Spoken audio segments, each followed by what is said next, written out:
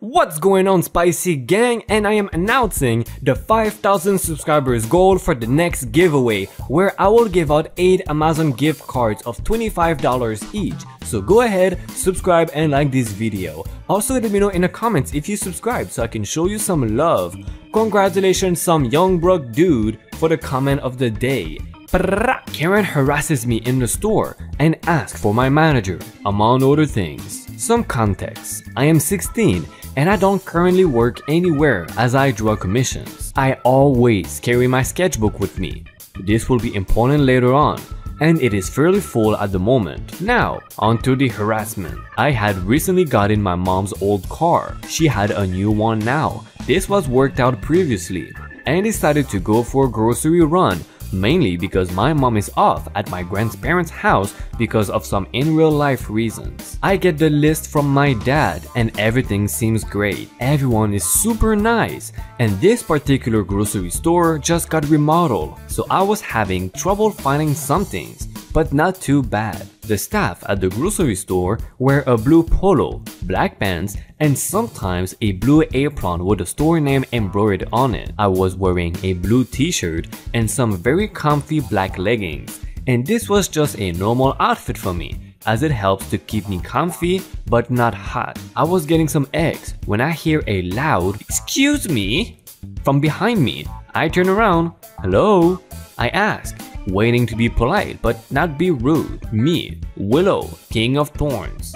K, the wild Karen. OE, the older employee who helped me earlier and was very nice. "Excuse me, I need help finding this item, and this other item." "Oh, I'm sorry ma'am, but I don't work here. There's an employee over there though." I point at the older employee who walks over. "Hello ma'am, how may I help you today?" It's important to mention that at this point, I have my sketchbook in my cart. It is my son. Thank you very much. "Why won't she help me?"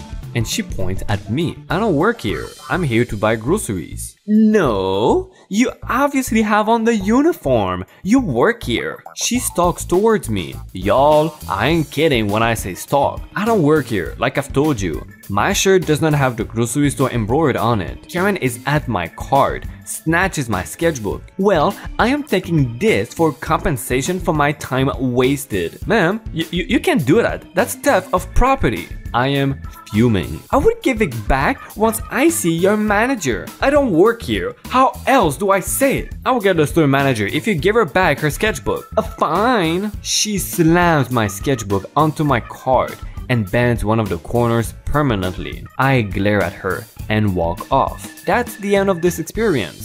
I don't want to go to the grocery store alone again. "Well, I'm sorry you don't want to go again because of this horrible person. And I understand why your sketchbook is so important to you. To me, that's my laptop. No one can mess up with my laptop." "I am not a student. Does not being a student count as not working here?" It is an oldie, roughly 2002. But still, for context, I am 5 foot nothing and around 110 pounds soaking wet. Yeah, I am small. My little brother, however, is not. He's around 6'2", tall and thin. When he started high school, both of our parents were working, so I joined him at what's called freshman roundup. Usually a few days before the school year begins, the classes come to the school for registration paperwork, student IDs, photos, yearbook, etc. The freshmen who come alone tend to get edge on haze in some ways, so most either came with parents or older siblings. As we are in line outside, waiting to enter the cafeteria, a blonde teacher walks by. She glances at me,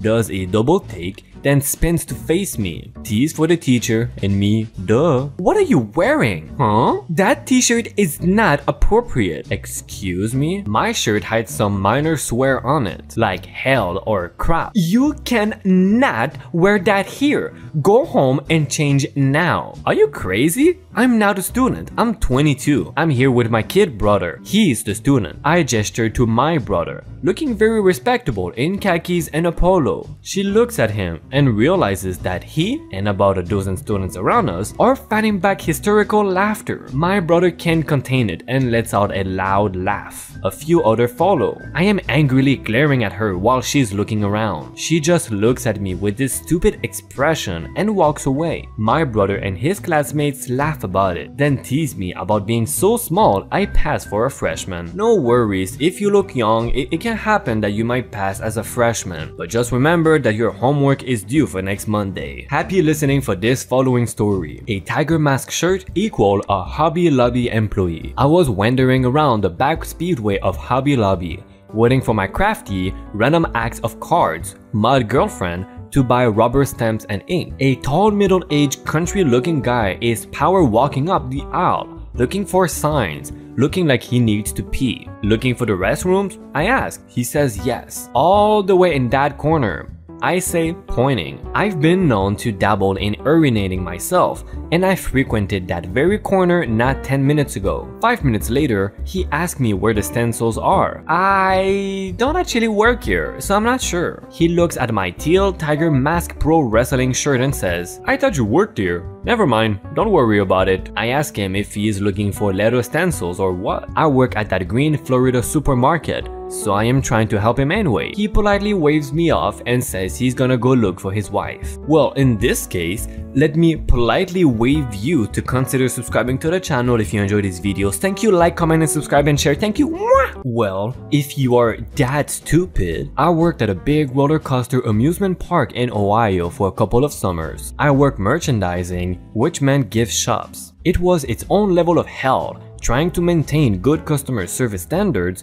with people who clearly left their brains at home before they went on vacation. Our uniform shirts in '95 looked like a Wonder Bread wrapper, polo shirt of brightly colored squares with khaki shorts and a name tag, the sort of thing that no one in their right mind wears on purpose. You could be stocking shelves or be behind a register, ringing up a line of people 10 deep, and someone will tap you on the shoulder and say, "Do you work here?" After a while, our standard response was, "No, I don't, but that guy over there," and then a point.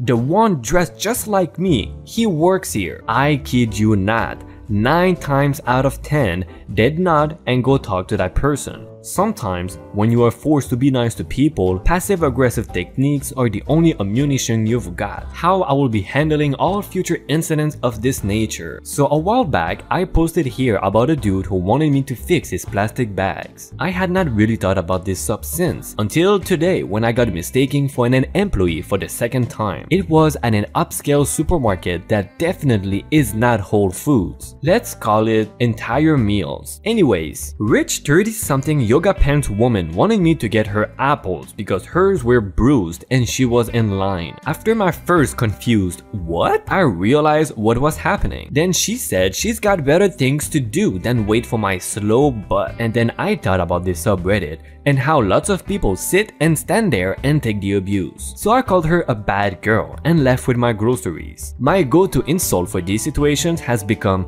"You stupid donkey." No swear words, no race, no religious connotations, and it still lets the person know that they're being a bad person. Thank you, Gordon Ramsay. Are you just going to stand there? I work in a restaurant where the uniform is a white button-up shirt with black pants. I just got off from working third shift and my mom decided she wanted to treat me to some breakfast. So she picked me up at 7 that morning and we got some breakfast at a restaurant where the uniform is pretty similar to what I was wearing. I did not get around to taking my apron off yet and was standing by the host stand waiting to be seated while my mom was in the bathroom. I was just playing around on my phone, waiting when 2 older ladies come in, take one look at me, huff and puff and say, "Excuse me, I hope you know your customers are more important than your phone." I look at them, confused, and tell them I don't work here and follow the hostess to her table. Sad thing is, they come into where I work pretty regularly and I have served them a handful of times. Yeah, you probably should have taken your apron off.